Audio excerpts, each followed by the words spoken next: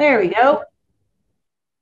So it's so great to see you. And maybe I've seen you before in the Inspiring Futures and bringing some more guests in now.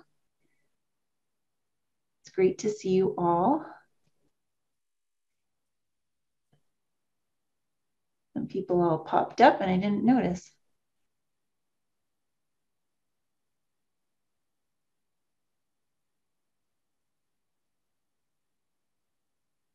All right, we got everybody in, I think. So it's great to see you. And my name's Katie Herstein, and I'm the Program and Events Manager at Girl Scouts of Colorado. And in my job, I feel really lucky to be the one to deliver to you Inspiring Futures, which is our virtual series where we introduce Girl Scouts to accomplished women in a variety of professions so you can begin to be inspired about what your future might look like. And we have a perfect partner that is working with us. They sponsored Inspiring Futures and their College Invest. So College Invest is Colorado's savings program, and it makes it easy to save for your education after high school. So it's basically a fancy way of saying that they exist for one reason, and it's to help you and your families put away money to save for your own inspired future. So, and I started a College Invest savings plan for both of my Girl Scouts when we moved to Colorado about 10 years ago. And I now have a daughter going off to college this fall. And I'm pretty glad that actually we put some money away with College Invest to help save for her college future. So it's like a piggy bank where you put in money, but it's even better because parents or caregivers or grandparents put it in, and it grows tax-free, so they don't get taxed on that money. And it gets used for your educational expenses past high school. It can be for college or for an apprenticeship or trade school anywhere across the country. So it's a pretty awesome plan. So we're going to hear from the CEO of College Invest about Inspiring Futures.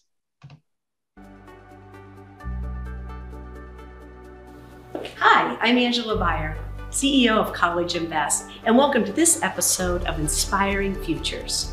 Through Girl Scouts, you've learned that if you can dream it, you can do it. And here at College Invest, Colorado's education savings program, we help you get there. And you're never too young to begin to imagine your inspired future.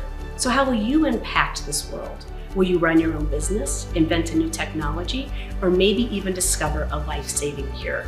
But wherever your inspiration takes you, a College Invest savings plan can help make your dreams a reality. Now, prepare to be inspired. And thank you to Angela.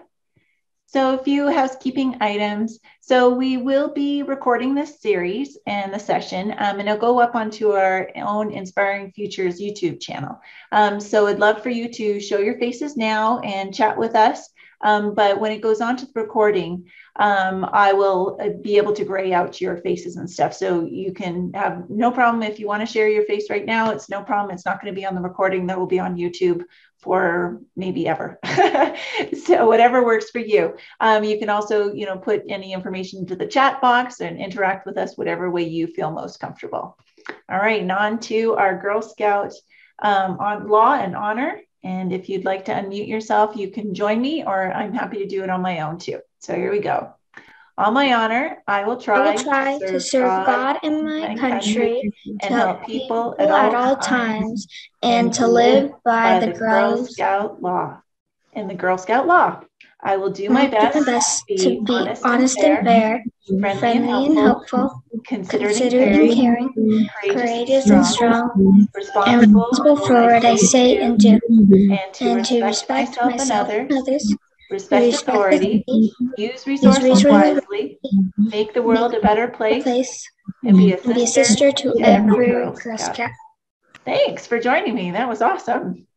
And here, we're all here today to meet with and learn about photography with Haley Carpinelli. She's a very close friend of mine, and I'm so happy that she's joining us here today to give us some tips and tricks about photography. So I'm going to stop sharing my screen and make sure, it's 1 second. I just want to make sure I've made it possible for Haley to share her screen. Hi, Katie. Hi, everyone. I'm excited to be here today with you to talk about photography. I am a professional photographer, and I mainly photograph people because that's the types of subjects that I like to photograph. I often do senior photos for people. I photograph couples, families, and I also do headshots and take photos for businesses for them to put onto their website. What I love about photography is there are so many different things that you can do with it depending on the type of photos that you like to take. You can be a wildlife photographer, fashion photographer. Like my daughter really loves looking at real estate online. You can be a real estate photographer. Pretty much any type of photo that you are interested in taking, there's a market out there for it. So I think that's pretty cool. People and businesses and organizations always need photos. So whatever you're interested in photographing, there's somebody out there that needs photos just like that. So today, why I'm here with you is I want to give you some tips and tricks that I have learned along the way that can help you create a stronger photograph. And I've received several photographs from you. Thank you so much for those of you that were able to get them in. We'll talk about that a little bit later.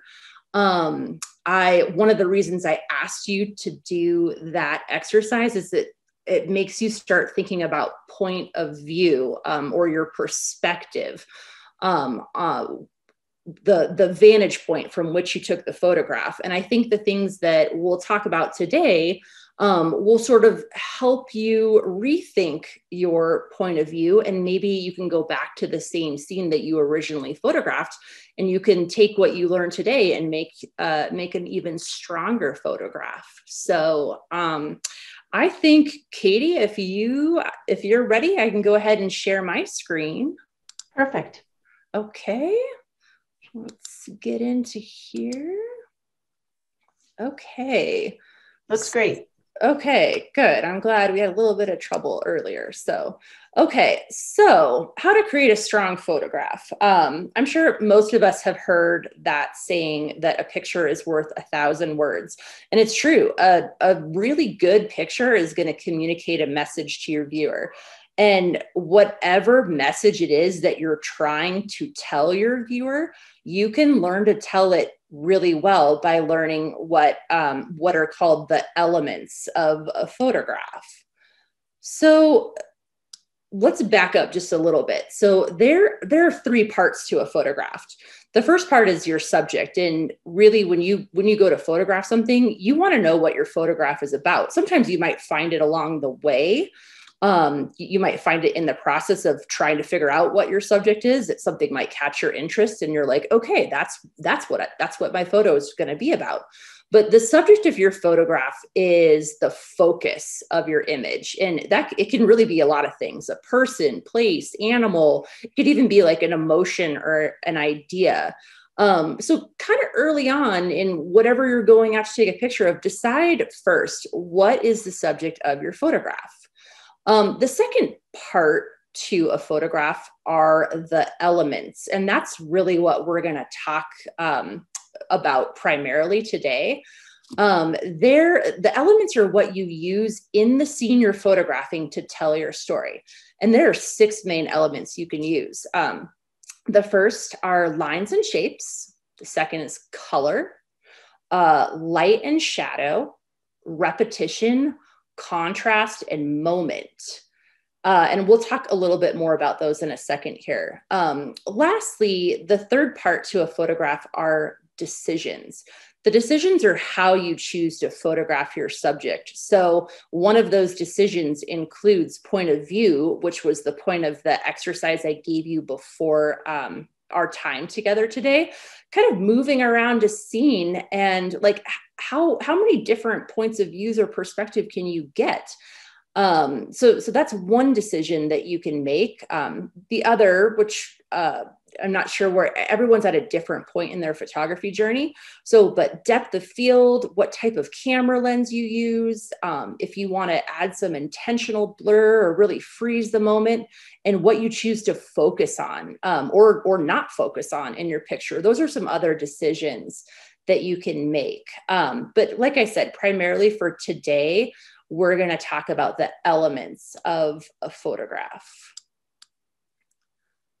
So we kind of already touched on this. So I think I'm going to skip past this, but basically the point of view of the exercise I gave you is to see how what you learned today might change your point of view the next time you photograph a scene. So, okay, let's dive in. Let's talk about the elements of a photograph. So one of the first elements is lines. And lines have a different, they can do something different within a photograph depending on which way they're running. So a horizontal line is going to draw your eye across the photograph. Also, a horizontal line can really like anchor your subject in the photograph. Vertical lines, kind of like what we see here in this picture with this fence, they're going to draw the viewer's eyes up and down, depending on what it is that you're photographing. Like maybe you're in a forest with super tall trees. All those lines of the trees are going to draw your eye up and down, and they can really create a sense of scale and wonder. Diagonal lines are also really powerful. They can pull the viewer into your photograph, especially when the lines intersect with your subject. Wavy or curved lines, like the ones that we see up in this photograph above, they create a little bit more relaxed feeling to a photograph. They can lead a viewer's eyes a little more slowly through your photograph.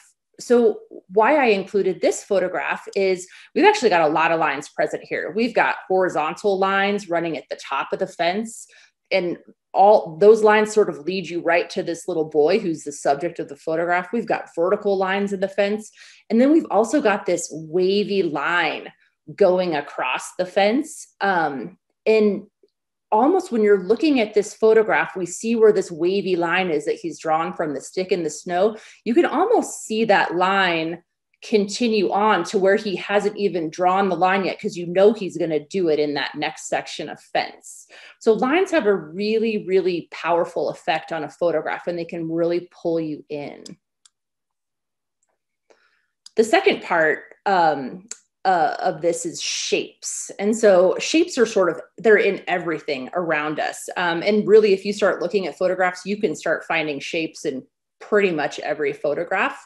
Some of them are more obvious than others.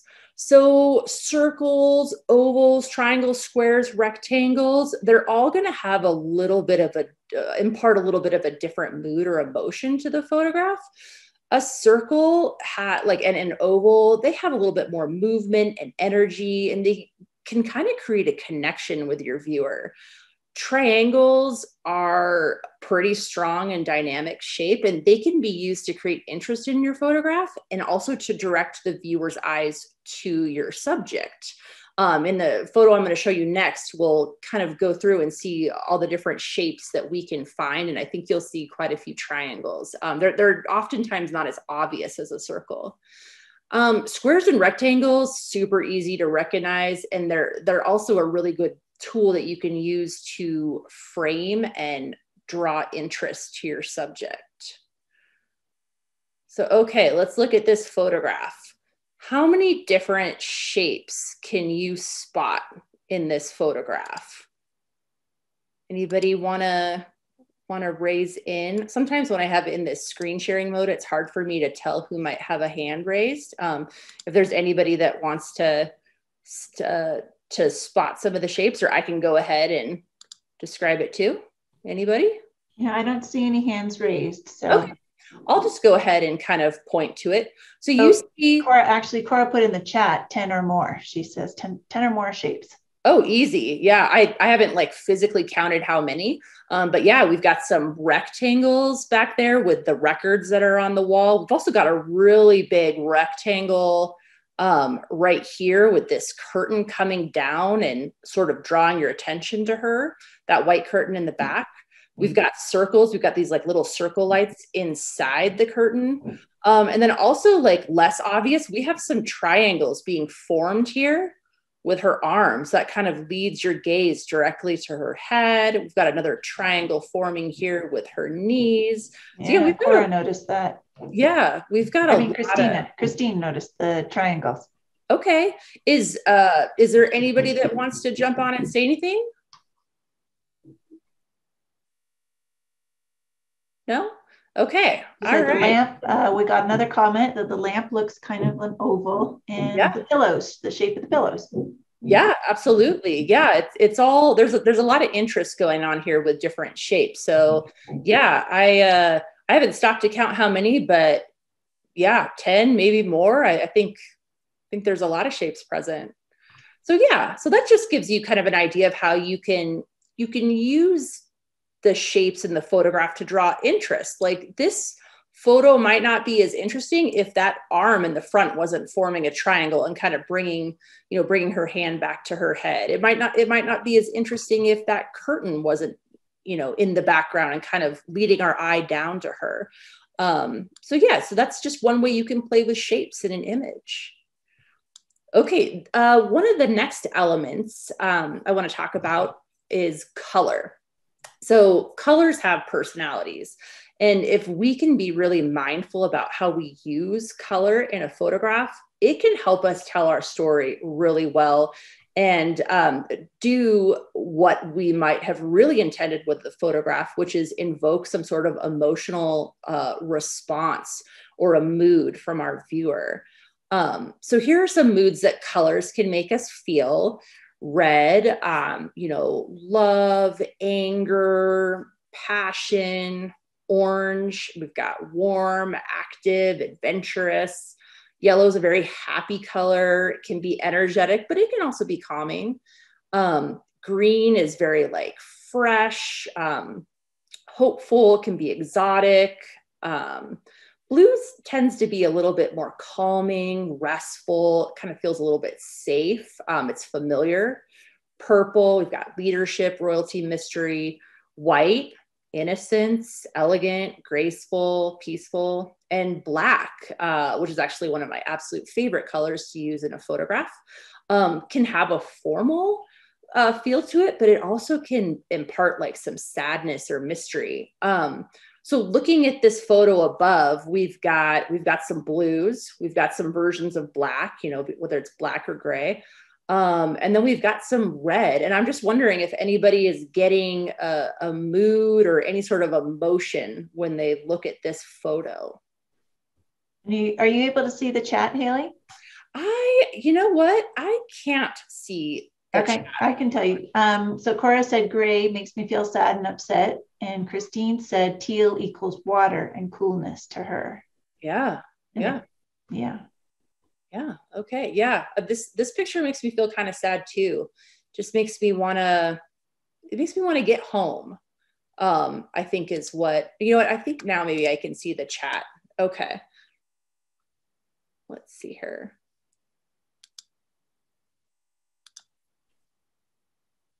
See, yeah, you feel very damp. Yeah, for sure. And then Athena says this picture makes me feel peaceful.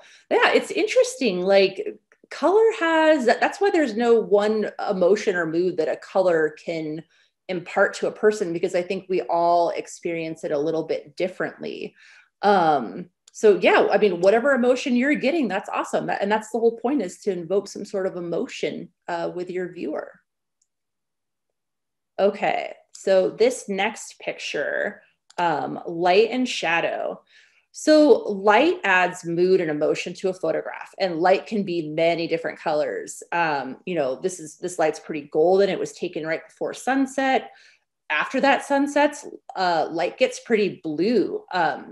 It can also be really blue first thing in the morning. So I think light has a lot of personality too. It can be harsh, soft, happy, sad, dramatic, quiet, even mysterious. And I think equally important to light is its opposite, which is shadow. So the dark parts of the scene are just as important because they draw attention to the light. They're sort of companions. So some questions to ask yourself when photographing is, what is the light doing in my scene? Is it helping me or is it holding me back from creating the photograph I really want? And what shadows are created from the light? So I'm just curious if anybody, like with light and shadow, just kind of if anybody has thoughts or any questions on light and shadow? I can see the chat now. No?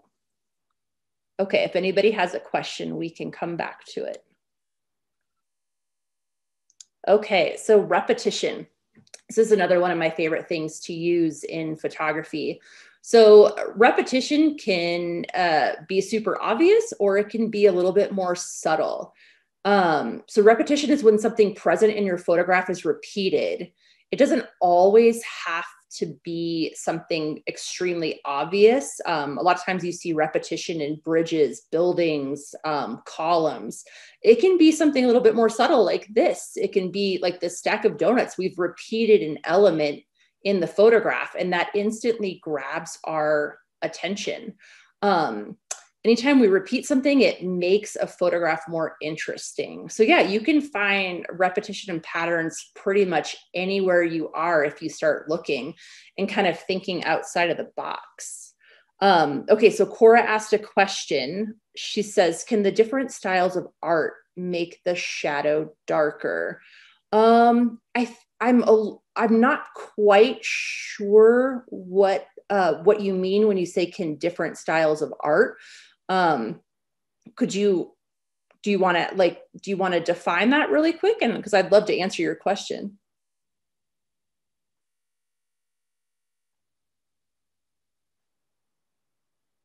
Like the different artist style. Yeah.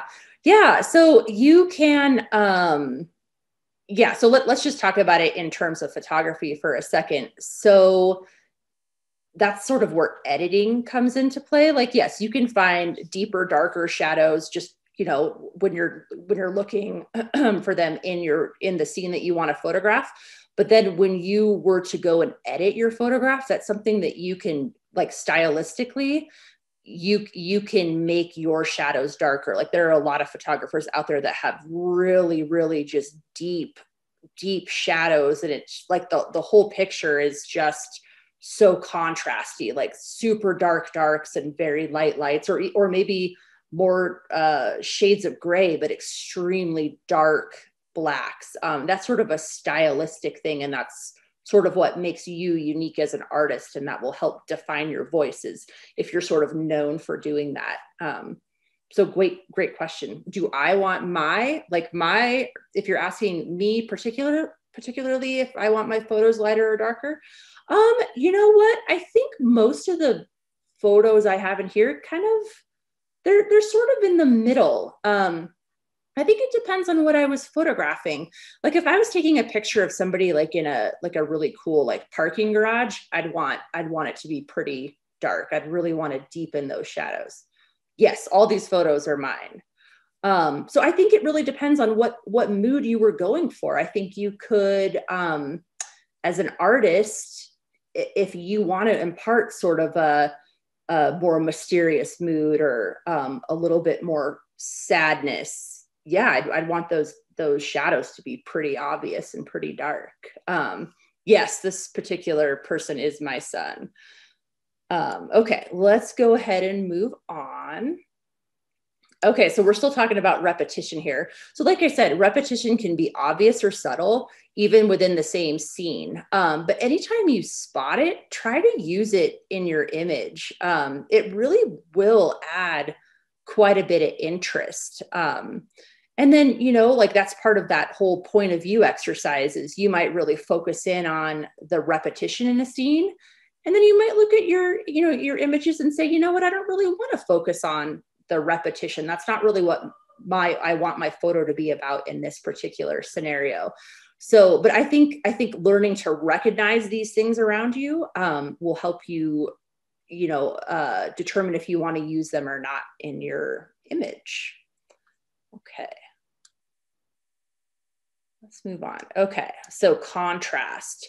So contrast is comparing one thing to another in your photograph. And you can find it in a lot of different ways. Sometimes it's really, really obvious, and sometimes it's a little bit more subtle. An example, so here's just two different types of contrast that we'll talk about. You can have visual contrast, and then you can have conceptual contrast, which is what we refer to as juxtaposition. An example of visual contrast could be like a really strong black and white image. That's a lot of contrast right there.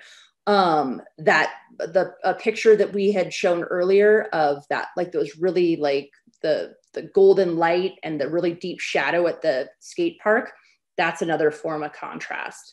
It could be complete opposites in a scene, like one person wearing all red or the other person wearing all blue, or one person wearing a suit and the other person wearing a bikini standing right next to him. You know, like that's different. That's putting two very different things together. So an example of conceptual contrast would sort of similar, like a young child holding hands with an elderly grandparent. We've got old and we've got young. I said like a person wearing a bathing suit in a snowstorm, you know, like that's like unexpected. That's not what you would have thought somebody would be wearing in a snowstorm. So that creates some sort of contrast. So when we look at these two photos, so the top one is like a scene downtown, probably outside of somebody's apartment, probably two different windows for two different apartments, I would think, because they both have their own little stairwell. So on one side, you see there's this foliage coming out of there. It literally looks like the word help spray painted on one side, and the other side is very stark. So there's some contrast right there. Sort of like some interest that draws you in, like something is different on the left than it is on the right. The image below, you've got a girl lounging in like a pool inner tube, but on the grass. So that's unexpected. You would think somebody lounging in an inner tube would be in the pool. So there's a little bit of contrast right there. So there's so many different ways that you can create contrast. I see some questions here. So, okay, going back to repetition, do you use repetition a lot? It's when I'm really drawn to lines as an artist. And so I think I probably do use repetition a lot. I probably use lines the most, and then repetition might come in at like a close second or third. And that's super normal. I think I even say that later in the presentation is a lot of artists are drawn to one of the elements over others. And that's what makes your voice unique. And that's what makes those images yours. And people might look at them and be like, oh, that was taken by Cora. Like this toy looks like one of Cora's photographs or one of Athena's photographs. Okay, drones. Do you use drones for your photos? I don't own a drone. I'm thinking about buying one, but I actually have used a drone. I did it for somebody's senior pictures, laying out in a field. I don't have that photo in this presentation, but it ended up being super, super cool. And he was a big drone flyer. So we used his drone to take a picture of him lying in a field, and the perspective, the point of view, like we were discussing, is unparalleled. How else could you get that high? It's just another really cool technique that you can use in your portfolio. Do you ever have pics of things like I'm not sure what that word, candinol in a gray scene? I don't think I do. If you a little bit later, if you want to unmute and sort of define that for me, I can give you a definitive answer on that. A cardinal, like a bird. You know what? I'm not big, like I've mentioned before, I'm not a big, I mostly like to photograph people. I'm not really a bird photographer, but there are some people that are all they do. If anybody's on Instagram, I hope this is allowed, Katie, but look up a woman named Beth. Sure is. Okay. Beth Shepherd Photography. I think that's her handle on Instagram, and she pretty much only photographs birds, and it's amazing. So Beth Shepherd Photography, definitely check her out if you like birds. Okay, moment. So for me, moment is sort of the last and oftentimes the most important part or element of a photograph in terms of making it the difference between a good photograph and a great photograph. So moment is when everything you envisioned for the photograph comes together and you realize that that is the right moment, and you take the shot. You're anticipating when the scene is at its best. So this particular image right here, this is, group of girls. The subject is clearly the girl in the middle in white. And for me, the moment in this shot was when there were enough people gathered around her. And I just felt that this is the moment when she'll have just the most beautiful smile and the best look on her face. And so that's when I chose to take the picture. So I think I have another example of moment down here. Okay, yeah. So I would love it if people would if anyone's comfortable to unmute, because let's just take a look at this image and discuss the importance of moment in this particular shot. Like for me, I felt so this was a trail that we had hiked into in Grand Teton National Park. And you could jump off of, I think it was like a 22-foot cliff, which 22 feet doesn't seem like a lot, but when you're standing at the top of that rock, it might as well be 100, I'm telling you. But when we were hiking in, I immediately saw, like, I could see where people were jumping off this cliff, but I could see this valley kind of in the background. And I just happened to see somebody jump, and I'm like, I bet if you stood, or if I stood in the right spot, I could capture them right in between this valley. And so I chose to position myself there. This is my daughter jumping off this. And sure enough, I was like, that's the shot right there. I was right. Like, you can really capture a person right between this valley. So for me, moment in this photograph was her suspended in the air right there. Like, I didn't want her feet to be too much lower on the horizon, because then they would sort of disappear, into the mountains behind her. And I thought if she was too much higher in the scene, that, maybe it wouldn't be so obvious that, hey, she's actually like perfectly framed between this valley. So if anybody wants to unmute or ask a question in the chat, if you think, I would love to know, do you think this is the right moment, or do you think another moment would have been better? And you won't hurt my feelings, don't worry. I have one of her that I like a lot too, where she's like landed down in the water. But I mean, just as an artist, I'm just curious what you all think. What would have been the right moment for you in this picture?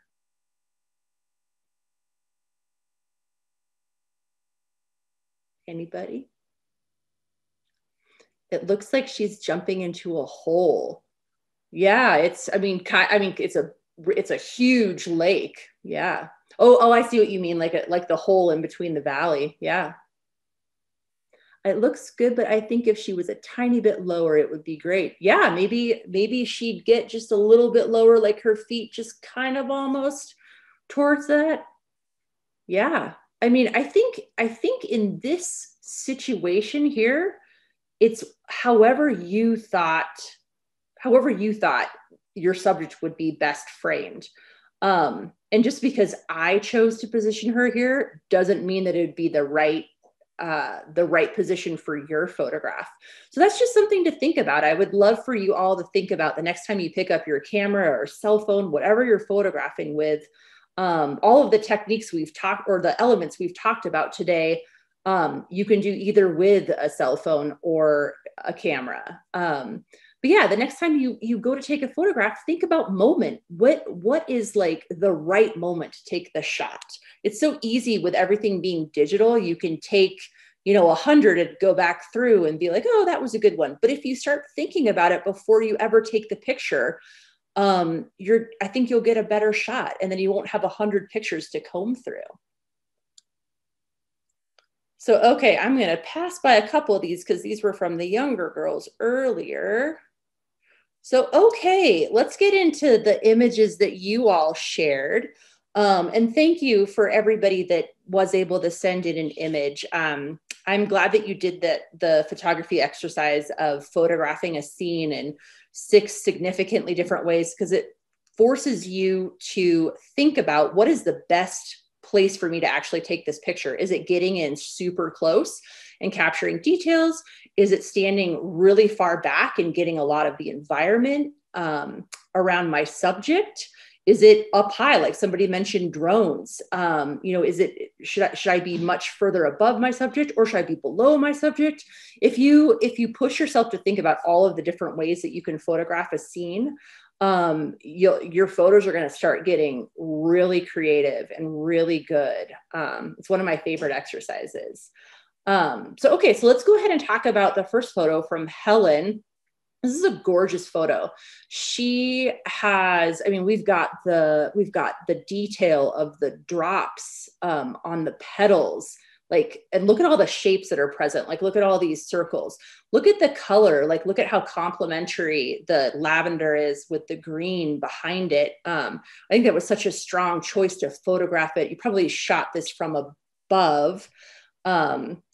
And instead of having these petals against, the blue of the sky or something, I think the green is a really, really strong choice. So look at, we have the water, the circular and oval water droplets on the petals. And then we have the oval of the petals themselves. So that's just drawing us in even more. And then of course, right in the center of the flower, we have the bud, another circle. And then we've got this really soft, blurred green background around it. Really great. I would love to know. So I've mentioned shapes. I've mentioned, we've got repetition going on. We've got color. I'd love to know, does anybody else see any of the elements that we talked about today? And Helen, I would love to know, I would love to hear if you want to add anything about your photo. Yeah, I can talk about it. Awesome. Well, I actually took this picture last summer, I think. Okay. I was at my grandpa's house, and we were just kind of my cousin and I were just kind of running around, and I saw it and I was like, that's really pretty. So I just took a few different pictures of it. Okay. Because it had just rained and I thought it was so pretty. And now it's my background. Yeah, that's awesome. Yeah, so you captured moment there too. This picture wouldn't have been possible if it had not just rained. So, you've got a lot of different elements going on here, and they all work really, really nice together. Great job. Well done. Okay. So let's go on to this picture from Ella. So Ella, okay, you have a lot of elements going on here too. Right away, I see the line. We've got the line of this concrete path that kind of winds through the left side of the frame. And then we sort of see where the concrete path disappears, but we know it keeps going across the frame to the right. So we've got this implied line. So you're sort of leading us through the scene. We've got the juxtaposition of this bicycle just kind of laid down. And so that's creating some sort of interest too. Where did the owner of that bicycle go? It imparts a little bit of curiosity to me. So we've got the cool lines going from this sort of tree or really, really large bush that's turned into a tree. So that's adding some visual contrast there. There's some shadow running across the path. Then we've got the little peaks of snow. So we're getting some details about the scene. It looks like maybe it had snowed a couple days before and now it's melting. Somebody brought their bike out. They meant to go up this path and maybe something caught their eye and they jumped off their bike. So there's a lot of interest in this photograph. Well done. I would love to know if you have anything that you would like to add about your photo. Yeah, I took that a couple days ago on a trail right by my house, and I thought it was pretty cool how the houses behind the tree kind of like the tree was in the middle of the space. Yeah. I thought it was kind of cool. Yeah. So in this photograph, what would you say that you wanted your subject to be? Would it be the tree, or would it be the bike, the path? Like what was your intended subject?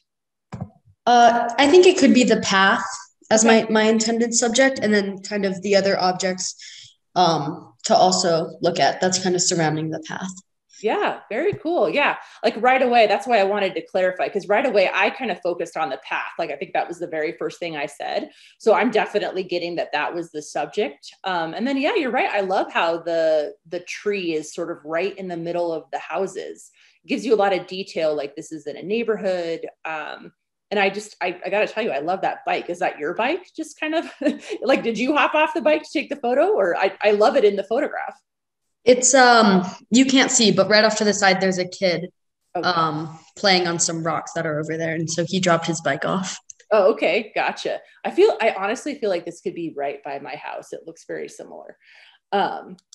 Okay, all right. So let's go on. Well, yeah, well done, Ella. Thank you so much for taking the time to share your photo. Okay. All right. So this one is from Athena. So this is so cool. I think, correct me if I'm wrong, Athena, I think you may have captured this when it was snowing. I'm pretty sure that's what I see, or snow, like flurries kind of around it, which is a really cool contrast against the dark, all these dark branches. And there's a lot of visual interest going on here because we have branches, we have lines running in several different ways. You know, we've got the larger branch or the tree trunk right in the middle. Then we've got, you know, like smaller, more spindly branches coming off the side. My eye, all of the different lines that are in this photo has me kind of weaving through the photo, which is cool because one way to create a strong photograph is you want your subject or your viewer, you want your viewer to want to spend a little bit more time with your photograph. And that's what I find myself doing right now, is that my eyes are following all of these lines. And there's a lot of really cool contrast. The branches are very dark against the white sky because it's snowing. And then you've got a little bit of snow going on in the foreground, which gives us a clue as to what the weather is outside. So this is a cool photo. Well done. Thank you so much for sharing. Is there anything that you'd like to say about your photo? I don't think so, but like, I don't think there's anything to add. Okay. Did you intend, like I was telling you, my eye is kind of following the lines of all these branches. Is that something that you intended to do, or is that what initially caught your eye about this scene? I just wanted to take a picture of the landscape and the snow because like I love snow, and I thought like snow was like really pretty, so I thought that I was be really cool to take a picture of the snow and the tree. It was like really cool too. Yeah, very cool. Well, I mean, that's like the beginning of a photograph right there, is like setting out like, okay, I want to photograph some sort of landscape, and then finding something in that landscape that really catches your eye. So good for you. Well done. Thank you so much for sharing your photo. Okay, let's go on to this photo from Cora. So this is beautiful. Look at the colors that we have going on here. We have some of the same colors that were in a previous photo that we looked at of a flower. We've got the green with some lavender in the background, but then this one pulls in orange and the white smaller buds in the foreground. The colors all work so well together. Like I look at this and I think spring, which I think all of us are here in Colorado, and obviously it is not spring outside. So this photo just makes me happy. The colors in it really, like there's an energy and there's a playfulness in the foreground with the orange. And then we've got like the softer, calmer, more, muted colors in the background. So look at the repetition that's present in this photo. So the angle that Cora captured, this rose, this orange rose, you just, do you find your eye just kind of like following the circles, like as it spirals out from that inner bud? Like that's what my eye is totally doing. I think that's such a cool use of repetition there, along with the color that you've used. And then another interesting way that Cora has used color here is she's captured this green in the background. Then there's also a pop of green in the foreground, which sort of makes the whole thing tie together. And then of course the green that are like in the really, really small stems leading up to the white flowers. And then she's got some depth in there too. Like the focus is the flower, but there's, you know, a little bit of like the depth of field has changed from, like, as you can see, like it's slightly out of focus with the white flowers up at the top, because she's chosen to focus on the rose below, which I think is absolutely the right move. Cora, do you want to say anything about your photo? So she says she took it today and she took a lot of pictures of it. My mom just got the flowers today and I saw it as a wonderful opportunity. So she took the chance. Yeah, I mean, great opportunity. That's sort of touching on moment there. Like you saw those flowers, something with the flowers sparked your interest and you chose to seize that moment. Awesome. That's sort of like a more subtle version of moment, but good job. Thank you so much for sharing your photo. Okay, so I think that was in this group, that was everybody that chose to share a photo. Haley, can I just interrupt you? Because yeah. I actually got a couple more. Okay, as we were talking, so I put them up. So can you briefly stop sharing your screen and I'll share mine? Uh-huh. Yeah. Okay. All right. So sorry I didn't put the name up and I forget who submitted this. So if you can unmute yourself and say who it was.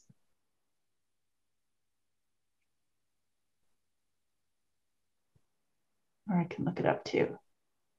Well, lots of smiley faces. Corabelle, is this your photograph? That one on the screen, that's not my photograph on the screen right now. Oh, okay. But you love it. Okay, well, I'll just go ahead and talk about the photograph on the screen. Okay, wow.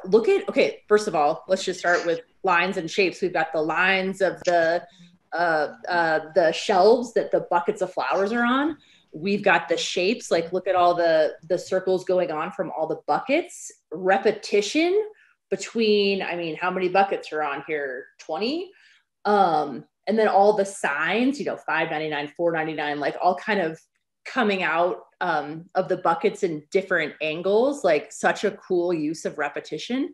And then we've got like moment here for me is like, it's like somebody was like, they saw these flowers, they're pushing their shopping cart.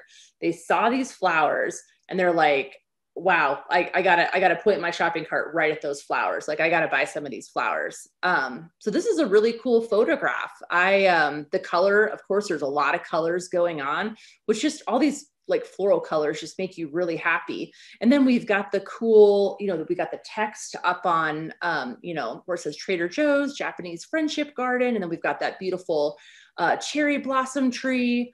So all of it works really, really well together. Well done. I'm not sure if it's actually Emily. Emily? Yep. Okay. Emily Paramenter. Did you want to say anything about your photo? And I think she has another one too. So, and there's that one too. Okay, cool. All right. So here we have a photo of a person. They've chosen to stand up on, looks like one of those like low sitting walls, and they're sort of framed by this tree. So interestingly, we talked about, you know, shapes. And I had said about how rectangles can frame a person really well. This is another use of framing right here. This tree is really, really, is really framing her. See how it's like kind of coming up and arching over her. I think if you were to play with the perspective of this, like maybe the person with the camera just stand maybe up on their tippy toes or just a little bit higher, that the branch right above the subject's head would there'd be a little bit more space in between. But I love how the tree is completely framing her. And then of course, we talked about lines, and a different type of line that I didn't really touch on today. There are so many different uses of lines, is an implied line. And so right here with her gazing off to the left, there's an implied line there. Like I'm wondering, what is she looking at? And my eye kind of follows where her eye line is right now. So well done. Did you want to say anything about this photo? No, I don't have anything else to add. Okay, well, thank you so much for sharing. Okay, this is a gorgeous photo. Looks like either beach or bay. So right away, I love the point of view of getting really, really down low. So you get the sand in the foreground really in detail. And then the sand moving out, a little bit more blurred to the water, which isn't, in focus. That's a really cool decision that you made here. I love the light and shadow you have. Like, look at how the shadow really highlights just the movement in the sand, because we all know sand is, pretty bumpy and has like a lot of rolls. And so the light and shadow are really working to highlight that. And then another thing that's going on here that we didn't touch about, because this is more of a decision that you can make with photography, but it's where you've chosen to place the horizon line. It's on the rule of thirds, which always, I don't want to say always, but most of the time will make your photograph a bit stronger versus having the horizon line right at the middle. So really well done. I like that you've captured that sunbeam in there. I'm guessing this is taken with a cell phone because of oftentimes when you point your cell phone at the sun like this, you'll get this little green dot. But yeah, really well done. Did you want to say anything about that? Nope, thank you. Okay, well, good. All Thank right, you so I much have a for couple sharing. more that came through email. So I just opened up the email so you could see them rather than trying to get them into the Word document. Cool. Very cool. Okay. So this is awesome. Look at all the shapes. Like right away, did everyone see those? There's like one large triangle right there which forms, that beam coming down the middle forms two smaller triangles. And then the subject is framed in the triangle on the right. We've got some repetition with the bunks on either side. And then also with the way the canopy is draped up above. And then you sort of emulate that same thing with the larger triangle down below. We've got a lot of lines. I love how the photographer in this photo chose to stand up high enough to get the lines of the floorboards, because that sort of, and like there's like these little dots in the floorboards that lead right to the subject and right to the opening of this triangle. So we've got lines running in like a lot of different directions, but they all lead us to this pocket of light where our subject is framed within this larger triangle. Really well done. Oh, and the color too. So the blue and the orange that we have going on here, like a great color combination. So well done. Did you want to say anything about this photo? I have a question for Sophie, actually. Sophie, are you from a different council than Colorado? Because I saw you put Camporee. Oh, yeah, I'm from California. Cool. Oh, love it. Awesome, Sophie. Well, we haven't had a Camporee here in Colorado, so I always know it's a Girl Scout from a different state, and I would love to go to a Camporee. Yeah, okay, I've got another. I want to be in that camp, that camp photo right there. Like that looks like an awesome camp.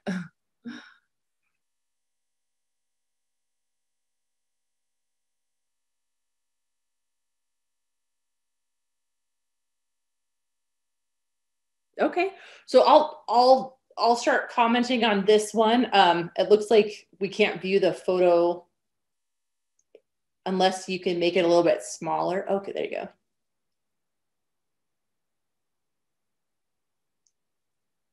Okay. Yeah. Okay, cool. So we've got like some really cool foliage in this picture. We got like a lot of really cool colors. Like for me, my eye goes right to that fuchsia flower, sort of right in the middle there. And then the color just sort of gets softer from there. We've got a lot of we've got like this big line coming in where it looks like the petals are sort of in the process of falling off. Yeah. And then we've got, like the little white flowers, like, a lot of cool stuff going on there. So, okay, this photo is super cool too. So we've got some really cool vertical lines going here. Like, I don't know if everybody else noticed that, but like right away, my eye was drawn to the right side of the screen, where we've got this like really tall, wild looking tree. And there's definitely like a sense of scale there. And then we've got this gorgeous sky behind it. So I love the crop here. Like you've incorporated the sky as well as the tree. And like, so they're both sort of the focus of the photo, but my eye immediately goes towards the green and all of the cool detail in these like hanging wild branches coming off the tree. So well done. Did you want to say anything about your photos?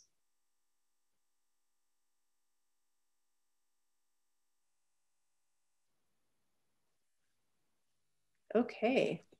Nothing much. Just thought the sky and the tree looks cool, so I just took the picture. Yeah. I mean, like thinking something is cool is a great start to taking a photo, that if you're interested in it, you could make other people interested in it. So well done. Thank you so much for sharing. I think that is all. Christine was trying to send me a picture, but I don't think we got it through. But I don't know if Christine, if you have it up on your screen, you can share it if you want.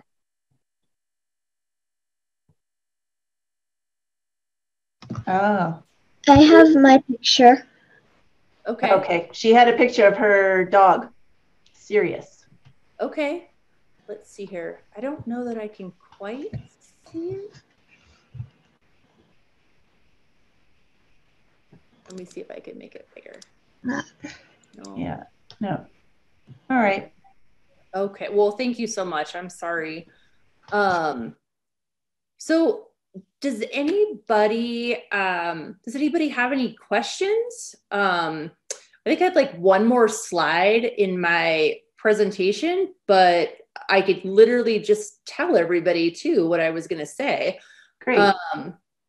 So I think going back to that exercise that I had everybody do, and I saw a lot of the pictures from today's picture share, with what you learned today about all the different elements of photography, I would challenge you to go back to that same scene if you can and see if you might start noticing some of those things. Like, are you noticing the lines? Are you noticing the light and the shadow, the colors?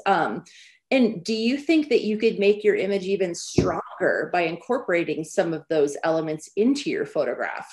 As artists, like I think I mentioned this before, you might be drawn to one element over another. Like I think I told all of you that I'm really drawn to lines. I also really love light and shadow. I mean, I like all of the elements, but I would say the one that I use the most is probably lines and shapes. And so some photographs, like they might have all of the elements that we talked about today. They might have one. It doesn't, for a photograph to be really strong, it doesn't have to have all of the elements. It could just have one of the elements. It could have two of the elements. But the tools that I shared with you today are just ways that you can make your image even stronger. And then the last thing that I would say is for anybody that's interested in photography, a question I often get is like, how can I get better at photography? And I think the number one thing you can do is to take a photo every single day. And when you go out to take that photo, maybe do that exercise that I had you do, photograph like the thing that you want to take a picture of, photograph it in 6 ways and look back at your pictures and be like, well, what perspective did I really like the best? It is the perspective that I chose. Is that highlighting some of the elements we talked about today? Like, does it make you notice more of the shapes and lines or repetition that might be present in the scene? So take a picture every day. Doing something every day is going to make, and you don't have to spend more than 5 minutes, but doing something every day makes you better at anything that you try. How true. Yeah. Well, thank you so much, Haley. And for this is the older Girl Scout Inspiring Futures, and I don't know if any of you are senior Girl Scouts in grade 9 or 10, but there is a photographer badge. So it's pretty, everything that Haley's been sharing with you, I'm sure you'll find helpful when you do the badge. And this will be recorded, as I was saying, so you can always refer back to it in the YouTube channel and rewatch it and things like that when you're doing your photographer badge. So awesome. Yeah. And I will quickly share my screen one more time just to let you know about the Inspiring Futures badge. So there is a fun patch for this, which will go on your back of your vest or your sash. The first Inspiring Futures that you're attending, you get the main one and plus the rockers, and this would be the life skills one. So there'll be an email going out to your caregiver asking them to fill out a survey in which they'll put down their address and which badge they need, and I will get it off in the mail. And want to thank College Invest and Girl Scouts of Colorado for Inspiring Futures, and we hope to see you at another Inspiring Futures in the future. We've got a lot of great professional women that are going to be talking to Girl Scouts about their inspired future.